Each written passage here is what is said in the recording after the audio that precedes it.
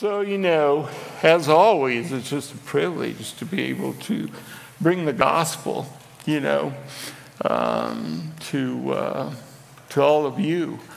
It's certainly an honor that, in and of myself, I'm not worthy of, but because of Christ Jesus, he has made me worthy. And so I cherish it. And I'm going to speak to you today about what the scripture says ought not to be in the church. And that's quarreling. And over the years, I've seen this happen in our previous church and here. And, it doesn't bear good fruit. And it's quite interesting what the scriptures have to say about it. And of course, there's a solution to it, and I'll get to that. So in 2 Timothy 2, 23 through 26, I'm going to pause because I got to share with you something that was shared for me before I came up here. And see these orange background, the papers and the whatever you call the placards or whatever hanging on them. That was just solid orange. Well, a dear saint in the church thought it needed a little dressing up, and she put all the lines and the dots, those circles, painted them by hand to bless you all, to make it look more attractive. And man, that's because she loves Jesus, because boy, that's the only way I'd do that, I'll tell you that for sure. So anyhow, I just wanted to recognize her. She didn't do it to be recognized, but we're to honor those that honor the Lord, and so I just wanted to mention that. So 2 Timothy 2, 23 through 26 have nothing to do with foolish, ignorant controversies. You know that they breed quarrels. And the Lord's servant must not be quarrelsome, but kind to everyone, able to teach, patiently enduring evil.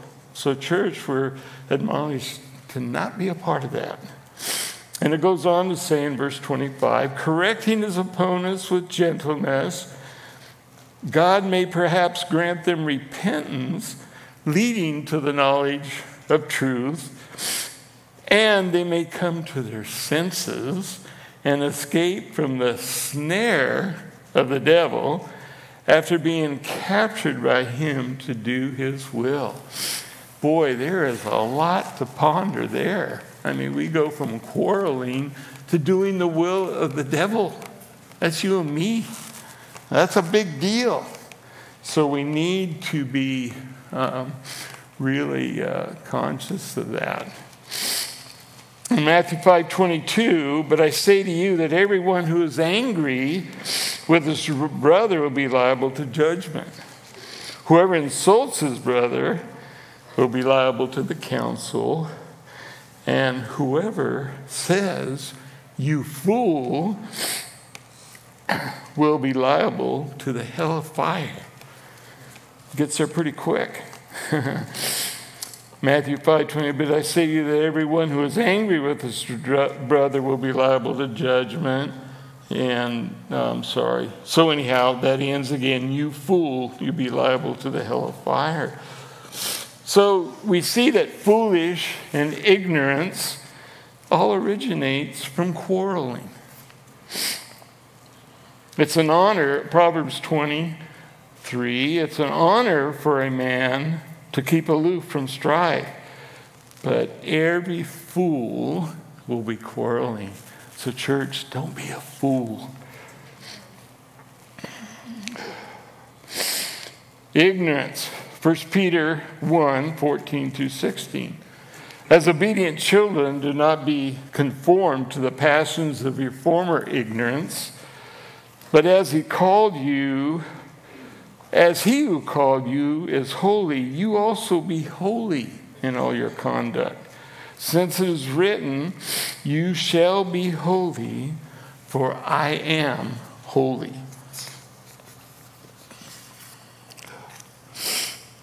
So, come to your senses. Escape the snare of the devil so you don't do his will. Proverbs 18:9, a trap seizes him by the heel, a snare lays hold of him. So the snare has him by the heel and has total control and direction and controls the direction that he's going in. It's the cowboy heeling the steer. Once he does that, he has total control. And he gets headed by another cowboy and becomes stretched out and is totally immobilized. No control over his body at all. So what a picture of what the scripture is trying to show us. So in that setting, we lose control and the freedom to live like Christ. Proverbs 18:7, a fool's mouth is his ruin, and his lips are a snare to his soul.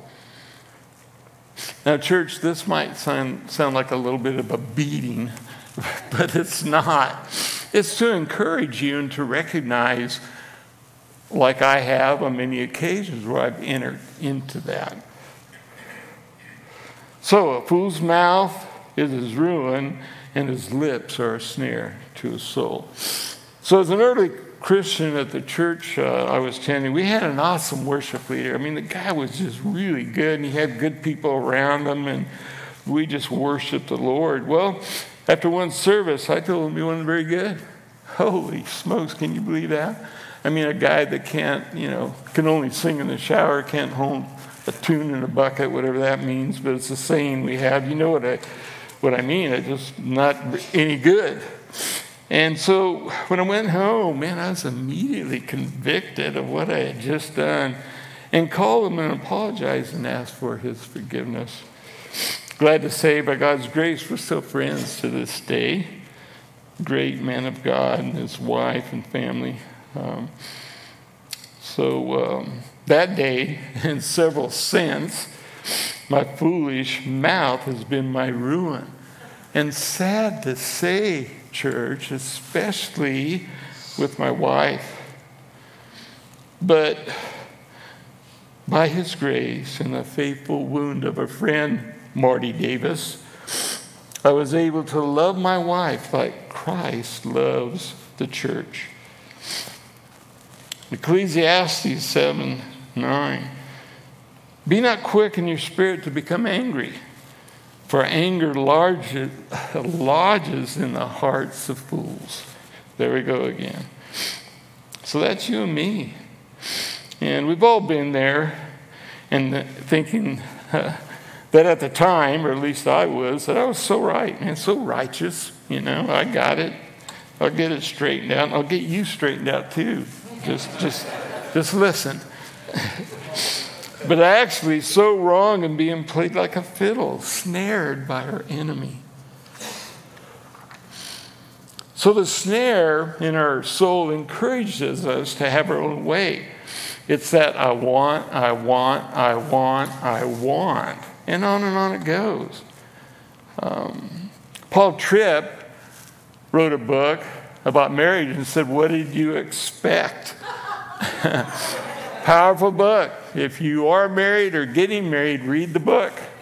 I mean, it's just eye-opening.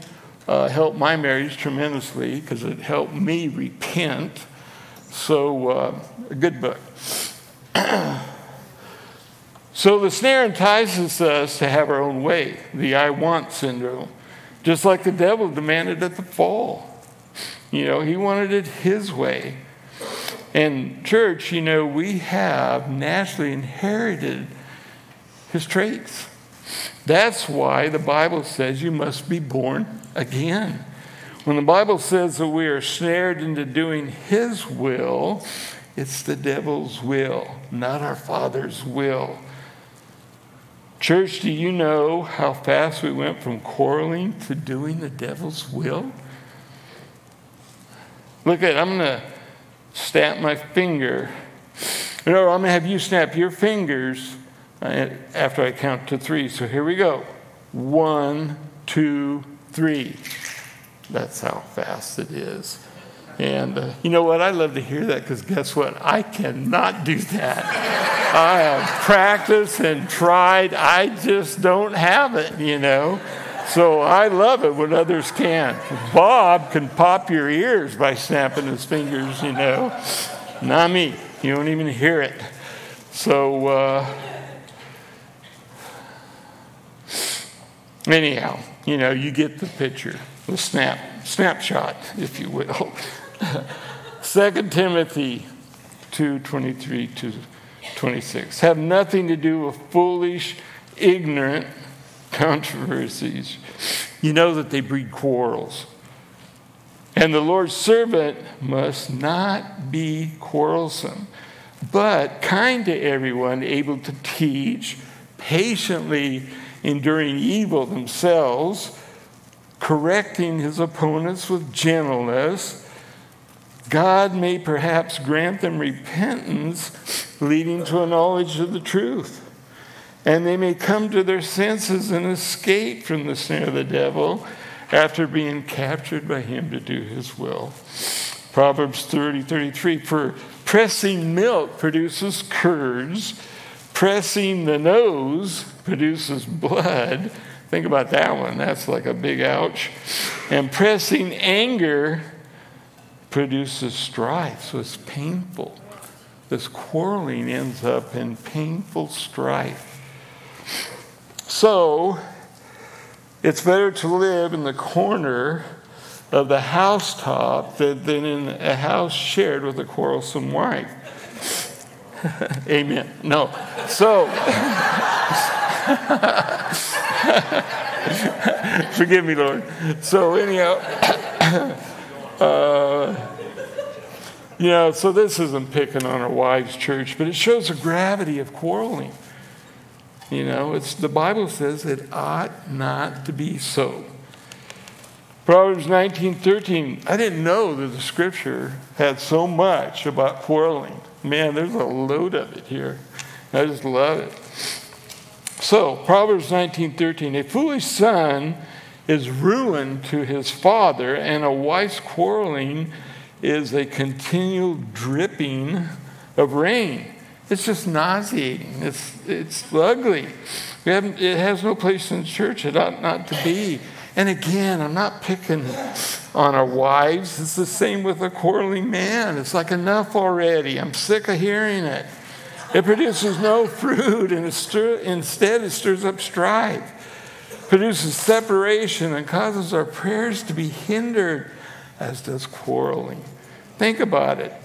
Not pretty, and results in, among other things, hindered prayer. We are actually quarreling with our groom, the risen Christ, who lives in the one you're quarreling with. Get a picture of it, church. Get a picture of it. So when a man and a wife are quarreling, their prayers are hindered, and so are ours when we quarrel with one another. You know, hindered prayer is not good, you know. It's a waste of time, church. Proverbs 20:3. It's an honor for a man to keep aloof from strife, but every fool, there we go again, every fool will be quarreling.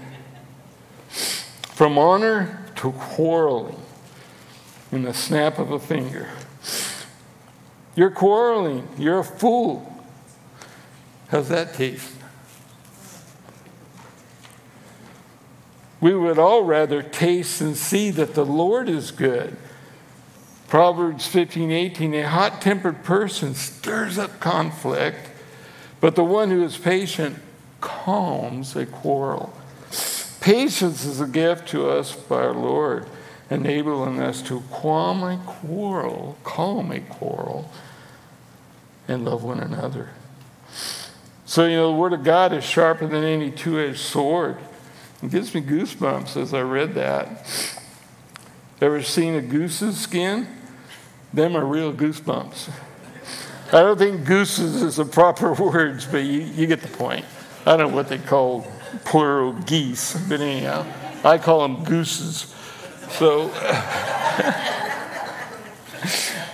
But I say to you that everyone who is angry with his brother will be liable to judgment. Whoever insults his brother will be liable to the council. And whoever says, you fool, will be liable to the hell of fire. So let's chew on that a little bit. Whoever says, you fool, will be liable to the hell of fire. So we go from 0 to 60, falling into the snare of the devil faster than any exotic sports car. Man, you are just there. Boom.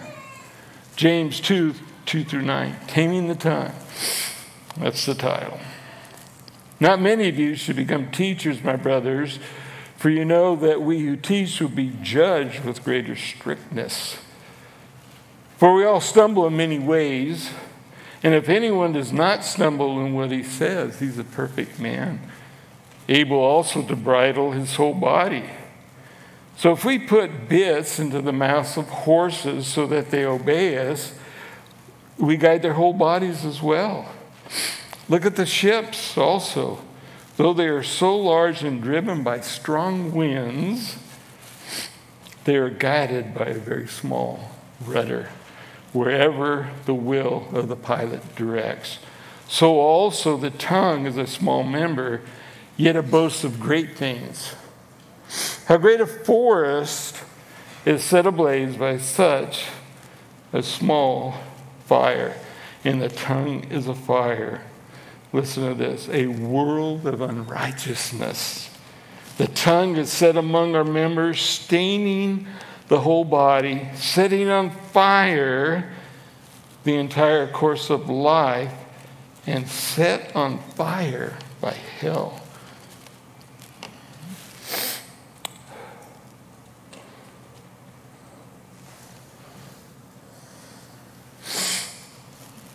You know, when I stain a new shirt, it messes up the whole shirt.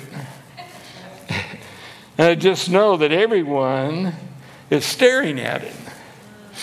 Everyone is focused on the stain, not on the purity of God.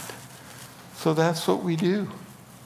We present the stain, not the purity of God that is put inside of you by the power of the Spirit, the same power that rose Christ Jesus from the dead. That's inside of you. So, every kind of beast and bird, of reptile and sea creature can be tamed and has been tamed by mankind. But no human being can tame the tongue. It's a restless evil full of deadly poison. With it we bless our Lord and Father, and with it we curse people who are made in the likeness of God. So when we do that, we're defaming those who are made in the likeness of God. We need to know that. We need to realize that. So, but no human being can tame the tongue. It's a restless evil, just full of deadly poison. So, we bless the Lord and Father, and then we curse people who are made in the likeness of God, and from the same mouth come blessing and cursing. My brothers, these things ought not to be so. So let's take a look at what happens, or what happened in the desert in the Old Testament.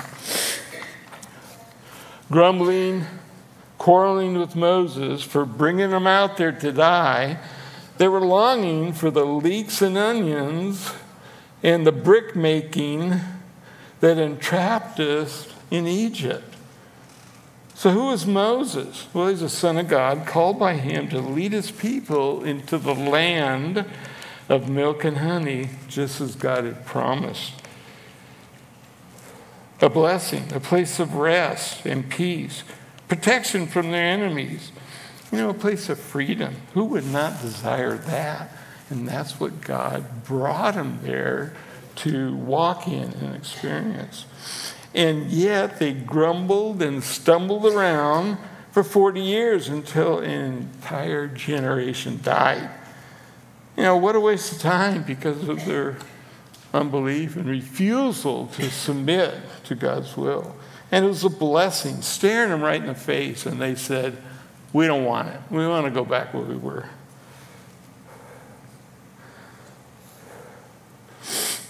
Our quarreling and rebellion, affects all those around us. It did away with an entire generation, church. It wasn't just the persons that were quarreling. It affected the whole church. God's word is the same yesterday, today, and tomorrow. So we've got to understand these things. The Bible says these things ought not to be. Numbers 14, 28 to 35. How long shall this wicked congregation grumble against me? See, when we're grumbling, right, we're grumbling against God. I've heard the grumblings of the people of Israel, which they grumble against me. Say to them, as I live, declares the Lord, what you have said in my hearing, I will do to you. Your dead bodies shall fall in the wilderness. Church, our bodies are dead because of quarreling. And of all your number, listed in the census from 20 years old and upward, who have grumbled against me, not one should come into the land where I swore that I'd make you dwell, except Caleb, the son of Jephunneh, and Joshua, the son of Nun.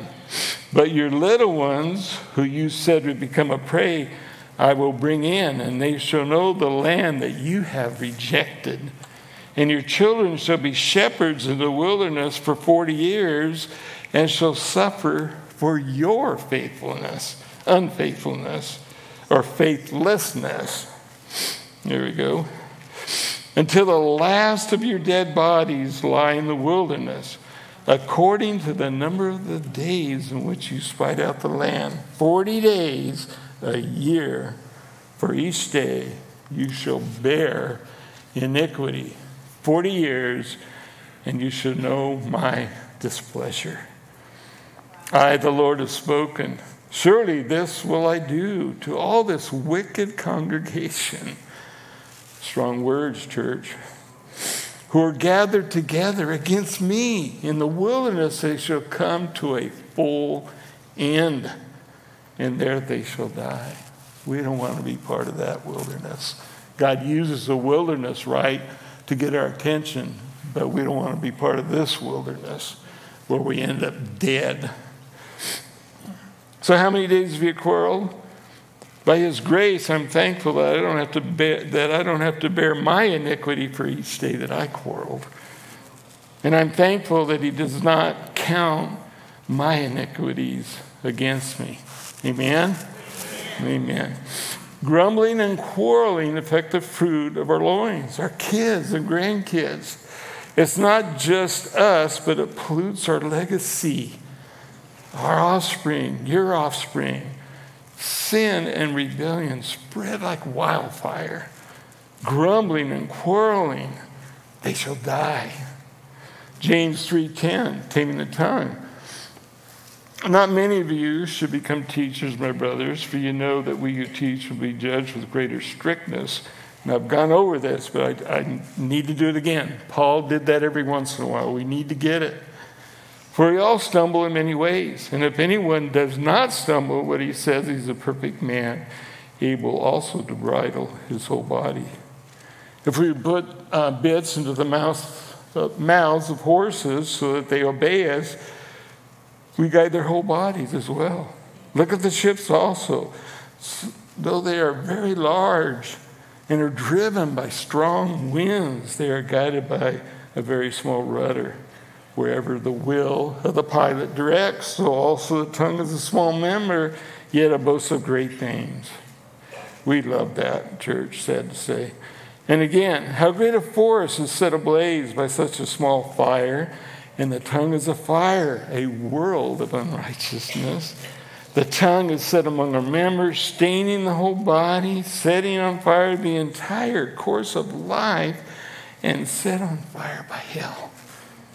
For every kind of beast and bird, of reptile and sea creature can be tamed and has been tamed by mankind, but no human being can tame the tongue. It's a restless evil, full of deadly poison. With it we bless the Lord, and with it we curse people who are made in the likeness of God.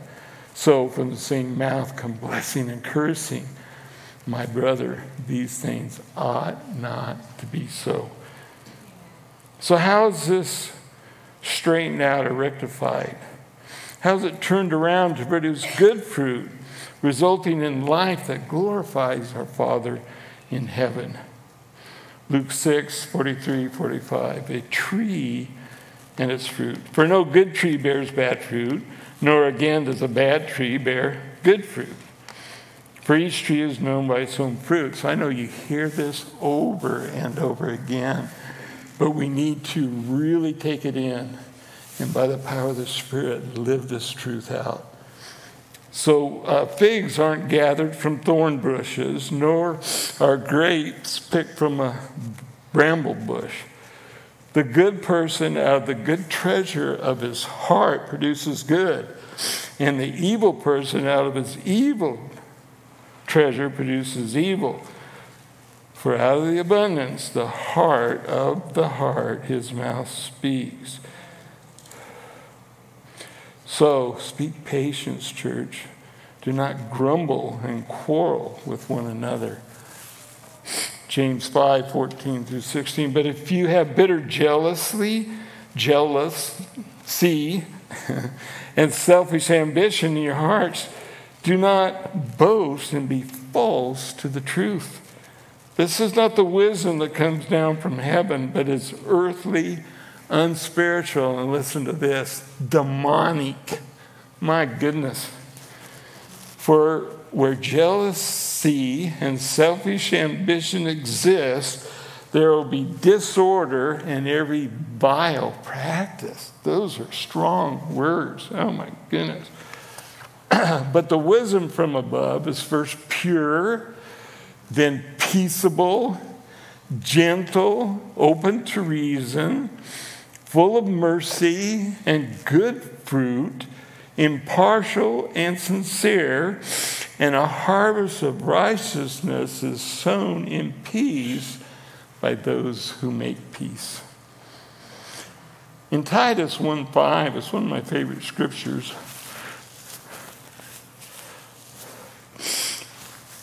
I'm sorry, it's Titus 1:15. It says, to the pure, all things are pure.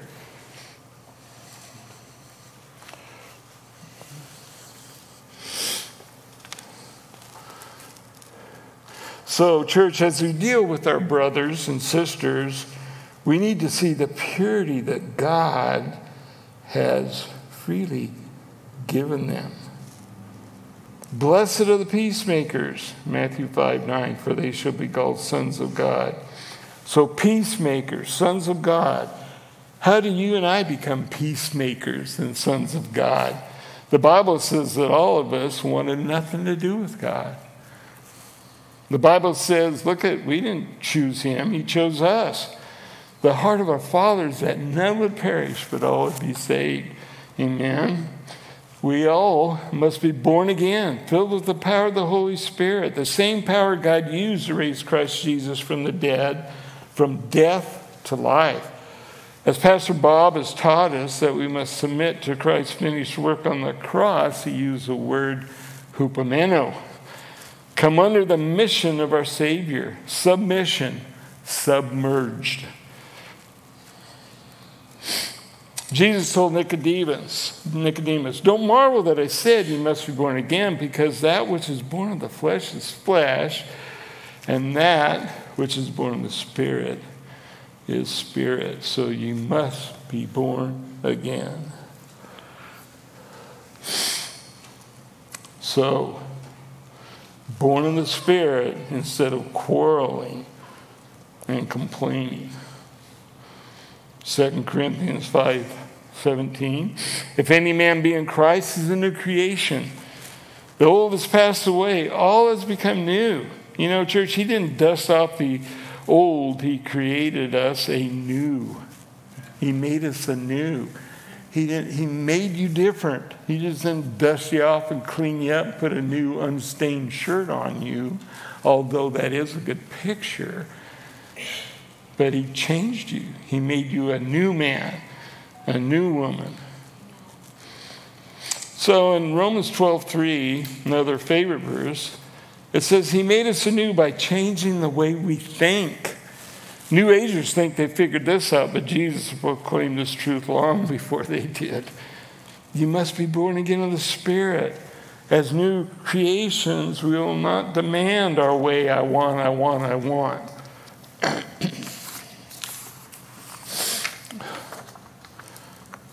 Or at least we'll recognize it when we do.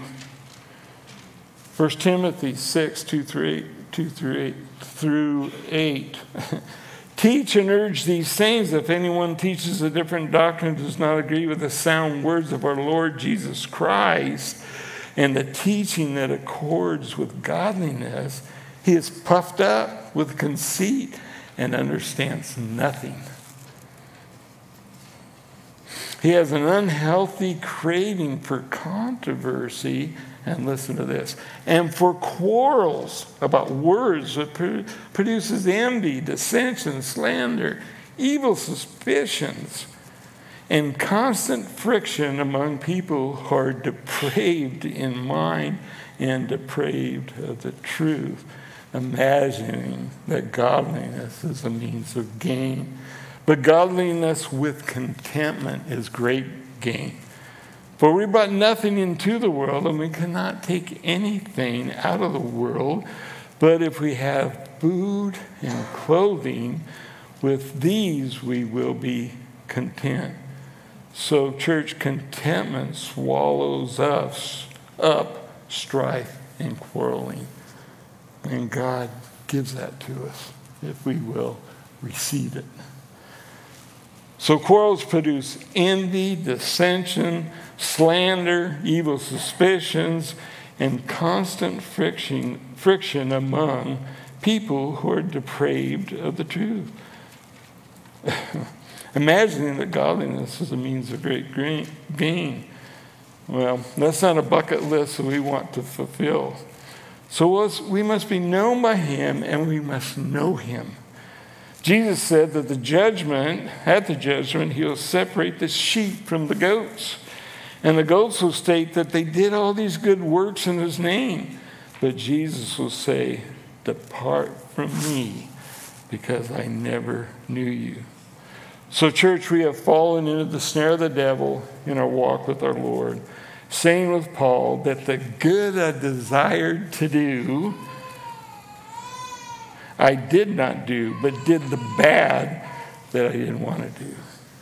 So we all fall short of the glory of the Lord. That's why the Bible says, ye must be born again, living in the power of the Spirit. Since it is written, you shall be holy, for I am holy. Are you holy? Church, we are holy because of our Father's endless mercy and grace that he has lavished upon us in Christ Jesus. So do you know him? Well, in ending, I hope this sheds up some light on quarreling in church and its widespread effects in our lives and in the lives of those around us. And at least that we will recognize it when we fall into the snare of the devil. You know, and also how it takes up the time of our pastors and staff.